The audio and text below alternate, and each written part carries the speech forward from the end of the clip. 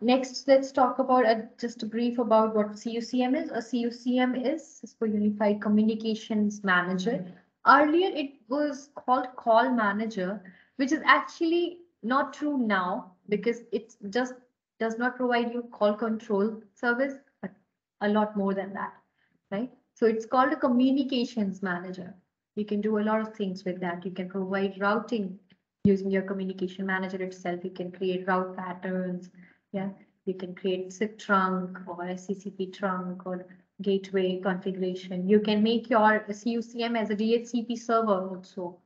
You can create a DHCP server within your CUCM. You can do it TFTP configuration here, DNS configuration here, right? So now it's called communication manager. Earlier, we used to had a call manager, a device itself, which was called call manager, which was used for call control only. Right? So then later we moved to this with a lot of advanced features integrated to it, and now it's called Cisco Unified Communications Manager. Then to connect to the CUCM, if we see we have an end device, let's say this is our end device, it's 8000 series of phone. It has an extension number 2001. Then we have another, let's say this is a Jabber soft phone. Yeah? And this or a Dex phone, and it has an extension of 2002. 2001 needs to make a communication to 2002 here. So what will happen? This will send a request to the CUCM. CUCM will check that because the destination is this extension, if that is registered on that CUCM. So if it is registered, it will send the request to 2002. To make that communication from the end device to the CUCM, a protocol called SIP is used. SIP is Session Initiation Protocol. Right?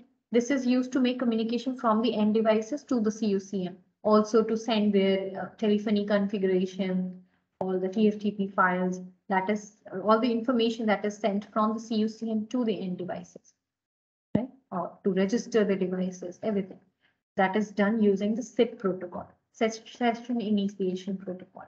Now, as soon as the CUCM will forward this request to 2002, and now 2001 and 2 are now connected to each other, that's where the SIP connection gets disconnected and the phones are connected end-to-end using RTP, real-time transport protocol. So as an example, it's like when you see a boxing match.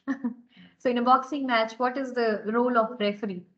Just the referee comes in, the two players are standing, and the referee says, okay, these are the rules, and now you can box.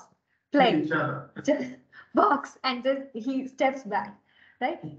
Same way, the CUCM, what it does is it here's the request from one user, it will say, okay, what do you want to do? You want to connect to this user? Okay, I know him. Let me call him. So you'll bring both of them together and then just make a connection between them and step back. So that SIP connection gets disconnected and the phones get connected to each other directly through the RTP communication, RTP protocol, real-time transfer protocol. Okay? So this is how it works. Then when the CUCM has to send a call, which let's say 2002 is not registered on CUCM, it is somewhere outside on the PSTN here, let's say. So then the CUCM will see that, okay, it is not registered on me, but I know that it is somewhere outside. So I'll have to send it to my gateway, right? So to send it to the gateway, we have a gateway device, it's a router, right? So to make communication with the gateway, the protocols used are MGCP, H323, or SIP. So these are some protocols that you need to know that at what point what protocol is being used. So from end device to the CUCM, exchange of any information is done through SIP. Yeah. Communication between end devices is through RTP. Yeah. Communication from CUCM to the gateway is through MGCP, H323, or SIP protocol.